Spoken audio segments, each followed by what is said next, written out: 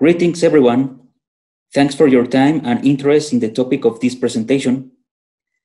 I will try to go through the results of a recent trial where we intended to evaluate the anticoccidial activity of a phytogenic feed additive in grower broiler chickens. Let's start. When we think about food supply for the increasing population, we have to take into account that the world population is expected to reach 9.8 billion by the year 2050. This is a 2 billion increase. This is helpful for us to dimension future consumer needs and to anticipate challenges, in particular for the poultry industry, as a means to provide affordable, safe, and nutritious products. Additionally, we need to consider that we have a limited space on Earth for crops, grazing animals, and natural resources. Therefore, we need to increase the efficiency of the production systems and to think in innovative ways to preserve resources so future generations will keep the food supply chain active. Coccidiosis in poultry is one of the most economically important diseases, being responsible for loss of performance in commercial operations globally. Typical clinical signs include reduced growth, bloody diarrhea, anemia, and in severe cases, death. Traditionally, strategies to control coccidiosis include the use of ionophores, synthetic drugs, and vaccines. Since their introduction, the worldwide intensive use of anticoccidial drugs has led to the development of resistance, resulting in the withdrawal of some of these products. Moreover, increasing legal regulations of anticoccidial drugs have limited their use. As an alternative to increasing regulations in the use of anticoccidials, the use of vaccines has proven to be a very effective way to induce early immunity through oocyst recycling in the bird.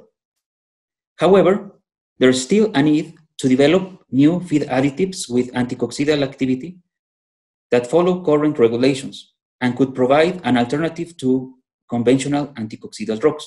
Additionally, that could possibly work in synergy with coccidial vaccines. The use of phytogenic additives has become more frequent in commercial operations, as positive results has been observed in performance and health. Phytogenics with potential use in animals are obtained from plants with the ability to store the bioactive compounds in roots, leaves, fruits, seeds. Some of these compounds are being recognized to have a strong antioxidant activity, antimicrobial or parasitic activity, and also as sensory elements that improve sensorial characteristics. It's in this regard that the present study was conducted to evaluate the anticoccidial activity of a commercially available phytogenic feed additives on broiler chickens subjected to a cocci challenge. Specifically, we intended to compare to commercial ionophores, in this case salinomycin, and also to simulate the use of a bioshuttle program in conjunction with a cocci vaccine. The trial was conducted in the city of Querétaro, Mexico, with a total of 2,400 male, newly hatched ROS 308 broiler chickens. These chickens were weighted at the start of the experiment and then randomly distributed in 60 floor pens with new wood shavings bedding.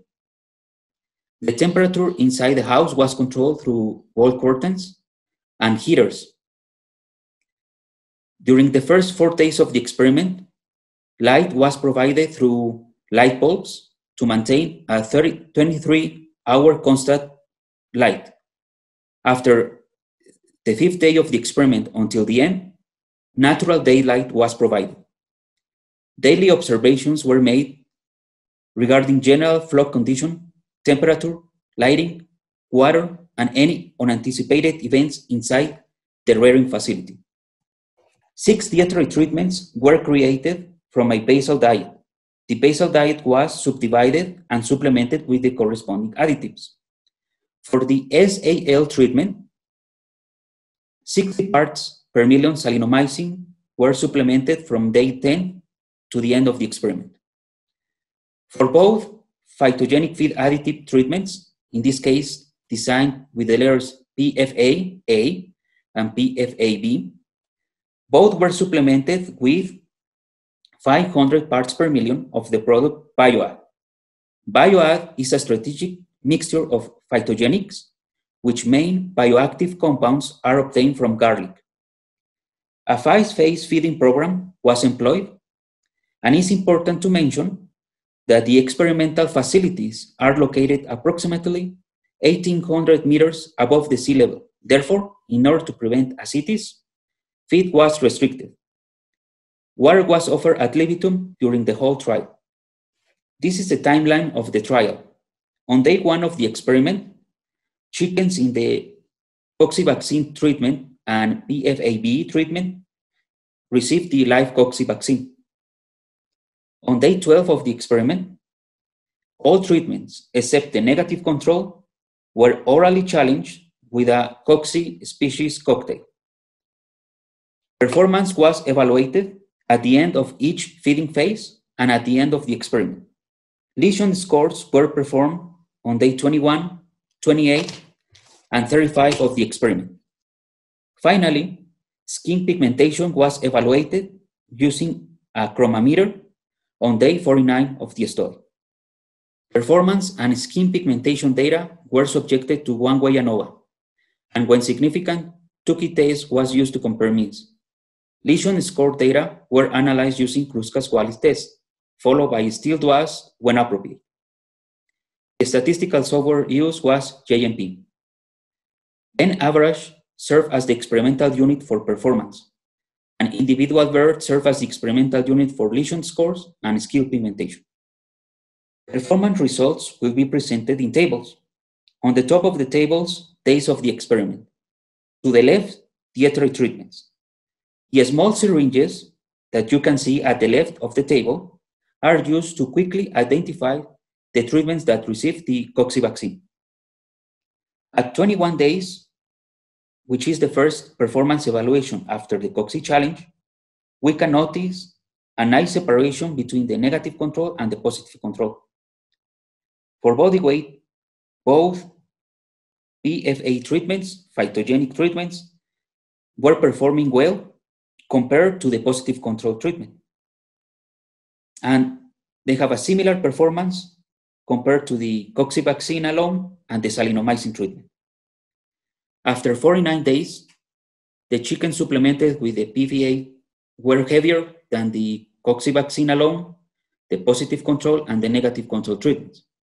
Body weight of chickens in the PFA-A treatment was improved 3.5% when compared to the salinomycin treatment. Body weight of chickens in the PFA-B treatment was improved 4% when compared to the cocci vaccine alone treatment.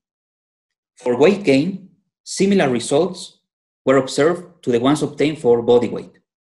Weight gain of chickens in the PFA treatment was improved 3.9% when compared to the salinomycin treatment, and weight gain of chickens in the PFA-B treatment was improved 4% when compared to the cocci alone vaccine treatment.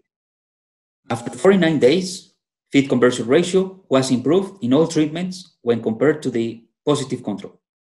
An average improvement of 14% was observed in FCR between both PFA treatments and the positive control. Additionally, PFA-B treatment improved 2.9% the feed conversion ratio when compared to the salinomycin treatment.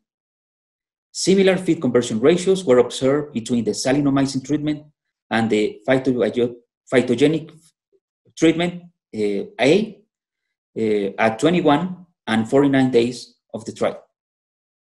Intestinal lesion scores will be presented in this figure. In the x-axis, you can notice the days. In the y-axis is the average of lesion scores for the 3 sections of the intestine evaluated. 9 days post-challenge, the PFA treatment that included the vaccine showed similar reduction in lesion scores compared to the salinomycin treatment and the cocci vaccine treatment. Intestinal lesion scores reduced after the cocci challenge 28 days for all treatments, and by 35 days no lesions were detected in the chicken sample. Skin pigmentation is also presented in this figure. In the x-axis, you will see the treatment. In the y-axis, you will see the yellowness measured by the chromometer. Skin pigmentation of the chickens after 49 days was reduced in the positive control compared to all other treatments. And no difference was detected between the salinomycin, coccivaccine, and both PFA treatments. Skin pigmentation is expected to reduce when there's a coccidiosis challenge. For Mexican markets, higher yellow skin pigmentation is considered a desirable trait for consumers, though lower skin pigmentation equals to lower paid price to the producer. In the present study, the anticoccidial activity of the PFA showed to be as effective as salinomycin, controlling coccidiosis and sustaining growth in broiler chickens, especially when used in conjunction with the coccivaccine, though the results of the present study suggest that the PFA bioag could be used as an alternative to ionophore anticoccidials.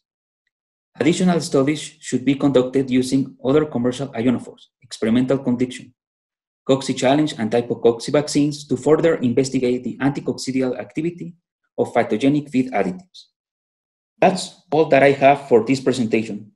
I will be happy to address any questions that the audience might have in the scheduled program sections. Please keep safe and wish you all the best.